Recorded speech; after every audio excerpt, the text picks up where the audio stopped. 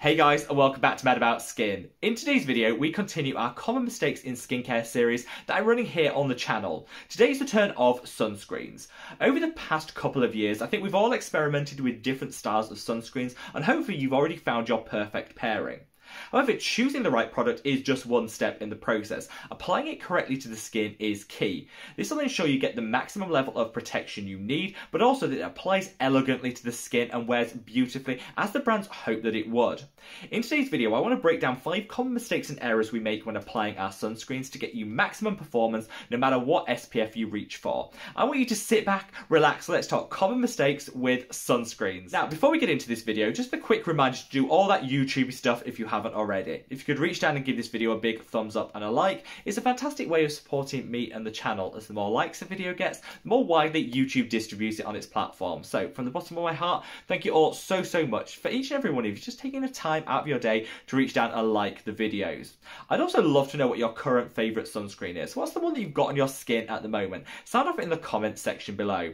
As I said before, this actually forms part of a series that I'm running here on the channel. We've already covered common mistakes with vitamin C's, retinols and peptides, and in case you missed any of those videos, I've pulled them together in a playlist that I'm going to leave a link to up there. The purpose of this is kind of to take it to the next step. I think we've all chosen products and brands that work really well for our skin. So the next step is to make sure that we're applying them properly to get maximum bang for the hard-earned coin that we invest in our skincare. But I've got a lot to say, so should we cut that waffle and delve straight on in?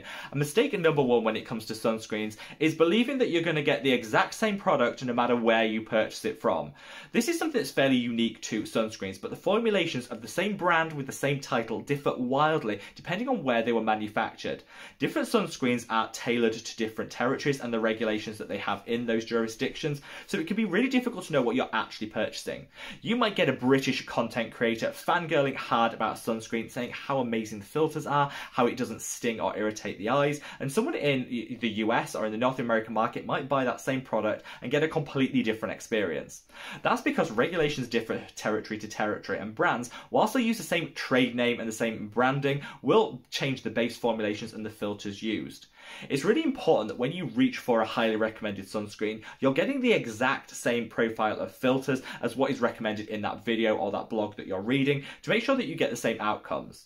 A really good example is this product. This is the La Roche-Posay Anthelios 50 Plus Fluid. Such a great product, relatively new to the market, and has some game-changing UV technology in it. This is like a truly broad spectrum sunscreen that delivers sky-high UVA protection alongside that really good SPF of 50 plus. It doesn't really irritate the eyes in a way that some other sunscreens will, and I'm getting some great results with it. So you might be tempted to reach out and purchase this product, but if you were living in the US and you bought this from a US drugstore, you get a completely different range of filters in it that actually deliver very different outcomes. You'll get different levels of UVA protection, which will be lower than what you'll get with this EU-based formulation, and you more likely see that irritation because of some of the older style filters used. You can of course import your sunscreens from wherever you see those filters, but you might have to pay a slightly higher price with the shipping or any import tax.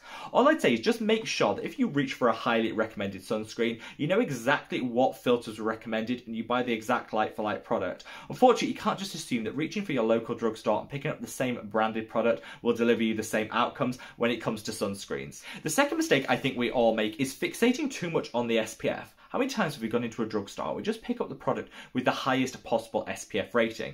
Here in the UK, that's capped at 50 plus, but in the US, you could be reaching for an SPF 80, 100, 120, and I think we're all guided by that SPF rating rather than looking at whether it's a broad spectrum product. Sunscreens are designed to protect against 2 different types of light, UVB and UVA. The SPF rating actually only shows you the protection it's giving against UVB rays, the ones that burn the skin. It's not telling you anything about the protection you get against UVA rays, which are the ones that age the skin, break down collagen and cause fine lines and wrinkles.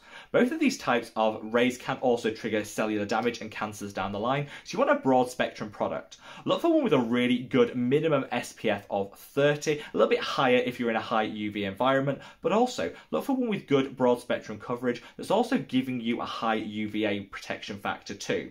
If you're feeling a little bit confused by all of this, I pulled together some of the sky-high UVA products on the market in a recent video, which I'll leave a link to up there. Shop any of those sunscreens and you're getting that dual protection that just covers your skin all day long. Mistake number 3 is not matching the sunscreen you choose to your individual lifestyle and the needs of your skin.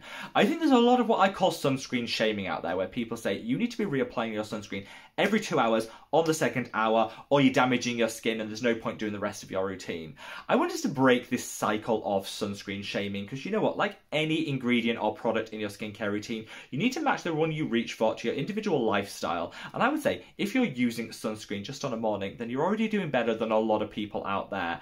I think incorporating a good broad spectrum sunscreen into your morning skincare routine is like the basis of a really good anti-aging routine. However, the way that you choose to interact with it during the day, reply, reapply, really depends on your lifestyle.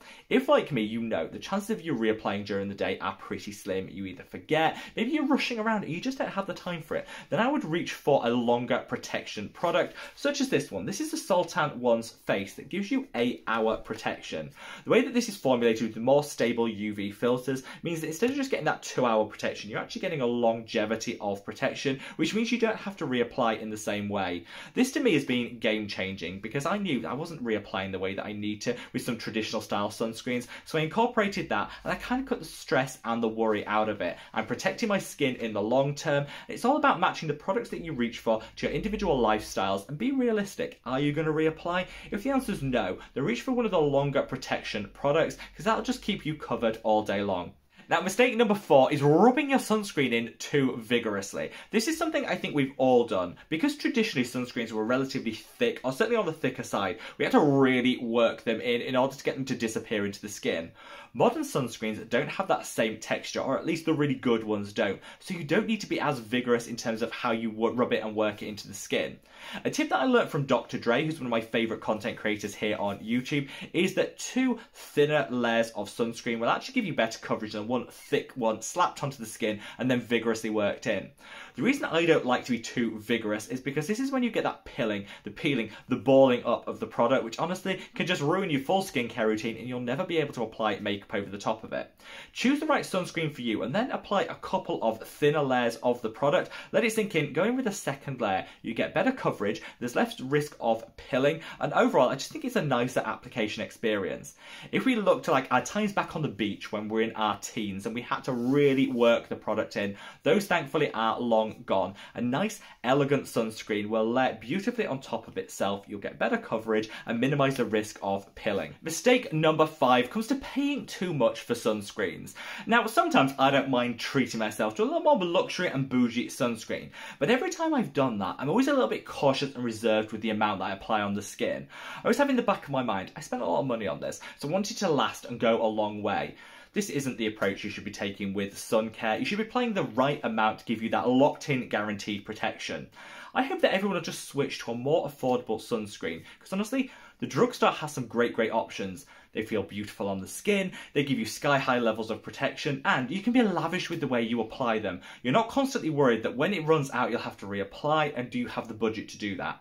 As with everything in skincare, you should match your sunscreen to your skin type, what you want to get out of it in terms of outcomes, and of course your budget. And that budget is sometimes what we forget about. You need to be able to afford to repurchase the product time and time again without worry. And I'd like to see everyone reach for a drugstore sunscreen and apply the right amount to get the guaranteed protection.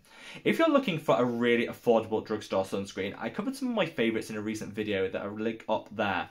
One of my favourites is this. This is the Ultrist Dermatologist sunscreen. I paid £6 for this. It lasts for the longest time possible and gives you some of the highest coverage on the market. You don't need to reach for that bougie and luxury sunscreen. You can get a great SPF at the drugstore. Ultrist being one of my favourite brands. Choose from any of the ones mentioned in that video and you can be as lavish as you want to be with the application. Get that true coverage without in the back of your mind thinking, gosh, at some point I'm going to have to repurchase this and I might not be able to afford to. It's all about matching the products you choose for to your individual budget. So, there you have it guys, a rundown of 5 common mistakes when it comes to sunscreens. Hopefully a lot of you guys might have already eliminated some of these, but there is zero judgment. I've been guilty of all of these in the past, and my reasons for sharing them with you today so you can learn from my mistakes. It's all about finding the right products that work for us, but also applying them with the right techniques in the right way to get maximum outcomes and value. Like I said, sound off in the comment section below with any of your sunscreen recommendations because I'd love to hear them. Wherever you are in the world guys, stay safe, stay well, and love your skin.